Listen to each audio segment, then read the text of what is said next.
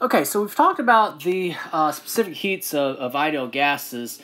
Now let's talk about all of this for solids and liquids. So solids and liquids are nearly incompressible. The density and the specific volume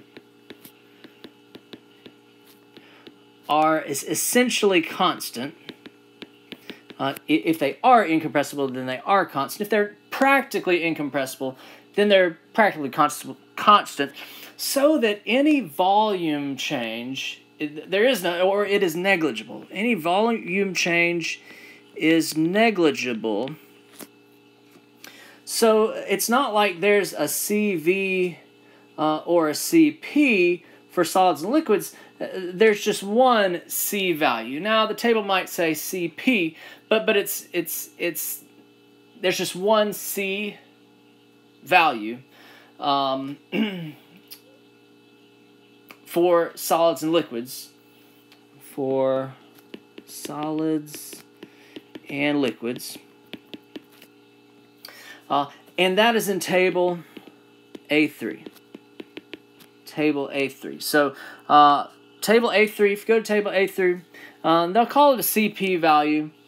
But whether we're finding delta U or delta H, we can find C delta T, right? We can find C delta T. So here's the C for things like all of these liquids, right here. And then there are some solids on the next page. Yeah, some of these C values for different objects. All right. So for solids and liquids, then the delta U is C at the average temperature. If we have a range of temperatures, we probably will only have one temperature value. So just take the C from the table times delta T to get delta U. Capital would be MC delta T. MC delta T. Okay, and so briefly, I'll try not to overcomplicate this or undercomplicate it, but we remember that H is equal to U plus PV. That's just a definition of enthalpy. And so delta H is equal to delta U, and it's almost like taking a derivative and the product rule, but it'd be like delta P times V plus P delta V, and if this is negligible, we might still have the delta P times V. Many times this is very, very, very small, and if your delta P is not very large, then that term is small as well.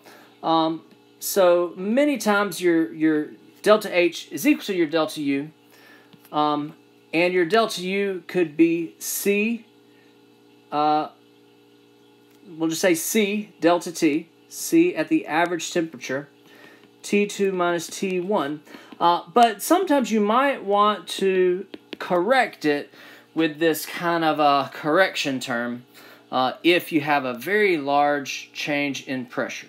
So if this is very small or this is very small, then that term is negligible. But if we want to be more precise, or if we want to just calculate that just to see if it changes much, then we can say the delta H is C delta T plus V delta P, right? Plus V delta P.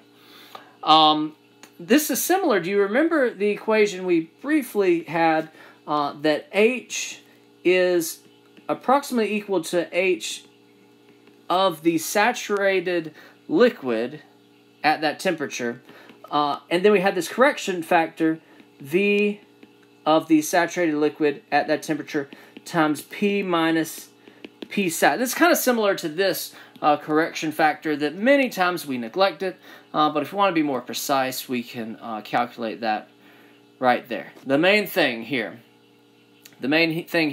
for solids and liquids, we're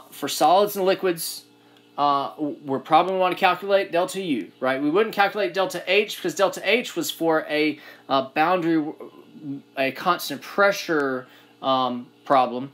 So we're probably going to calculate delta U. How do we calculate delta U? C delta T. And then here we just kind of are reintroducing these correction factors if the change in pressure is very, very high. All right, so let's use some problems. And again, this is for solids and liquids. Table A3 is for solids and liquids. Do not use an ideal gas equation for a solid or a liquid. It seems obvious, but I know in the test you're not thinking, and you've got some equations on your formula sheet that you think you should use or could use. Don't use ideal gas for solids and liquids.